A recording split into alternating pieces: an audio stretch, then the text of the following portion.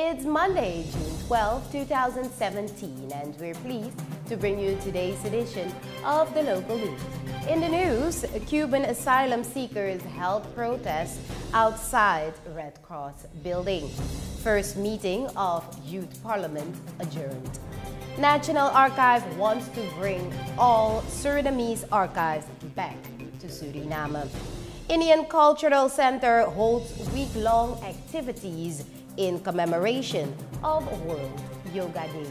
I'm Susan Maynard, and your local news begins now. Cuban political asylum seekers want a legal status in Suriname. On Friday, a group of Cubans held a peaceful protest outside the Red Cross building in Paramaribo. The protesters indicated what their problem is. The Cubans say they have been in Suriname for 7 months now. They fled from Cuba because they criticize the policy of the Cuban government. They choose for Suriname because they thought to get political protection here. According to the Red Cross, this group of Cuban refugees has a legal refugee status from the UN Refugee Agency.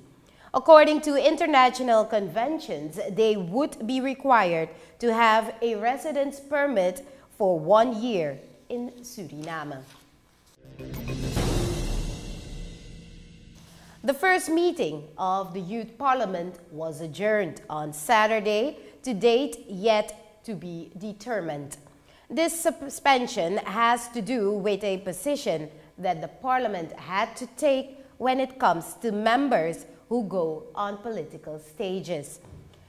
This position will be discussed in a private meeting, according to Kelvin Koniki, chairman of the Youth Parliament. Such an issue was discussed in 2010. According to the chairman's observation, the members were enthusiastic and the discussions valid. He notes that the Youth Parliament needs some training courses, including meeting technique and speaking skills. The Youth Parliament has installed the fixed committees on Saturday. These are the committees for education, national and international relations, sports and recreation, media and information, and social welfare and social affairs.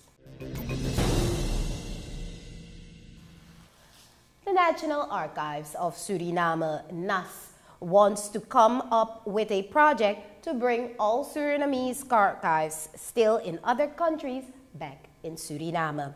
Rita Chinfu, archivist and director of the NAS, says that the National Archives Suriname wants to keep and manage this important part of our history for generations to come.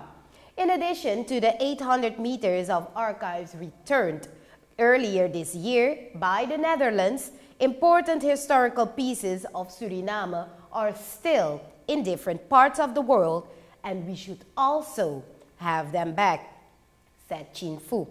According to Rita Chinfu, this will not be a simple task because certain countries want money for the Surinamese archives, which they have managed and stored for centuries. Chinfu further states that the National Archives of Suriname has agreements with the International Council and Archive ICA to support Suriname with this project.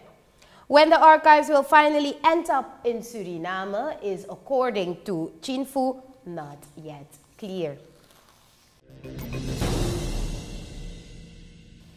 In the context of International Yoga Day, the Indian Cultural Center Paramaribo, ICC, and the Indian Embassy are holding a week of activities. Friday night, the activity week has officially started with a lecture of the India Ambassador Satender Kumar. Yoga begins to get a place in Suriname. New for Suriname is the Kids Yoga. Participating yoga creates much more than just the physical part. It also serves not only for the personal interest, but for total humanity. Yoga connects the subconscious with the conscious. Without proper cohesion and balance, the body can't reach the ultimate limit. With yoga, man discovers how far his body can go in association with the mind and breathing. During this week, the focus is, among others, on yoga at the pregnancy, therapeutic yoga, and yoga for the elderly, also children's yoga. International Yoga Day is on June 18th, and the closing of the activities will be in the KKF Hall. It will be organized for the third time in Suriname. That concludes our local news for today. Thank you for joining us. Have a good day.